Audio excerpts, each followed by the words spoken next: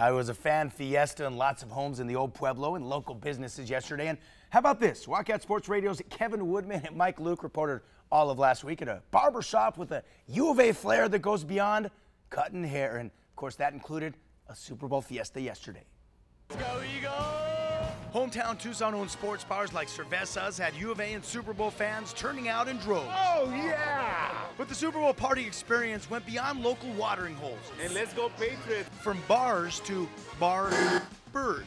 Go Eagles.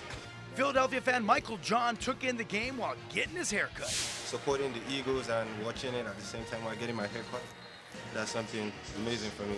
Amazing at the Tucson Mall's Gentlemen's Chamber Barbershop, where sports fans are encouraged to take in games while getting their hair done.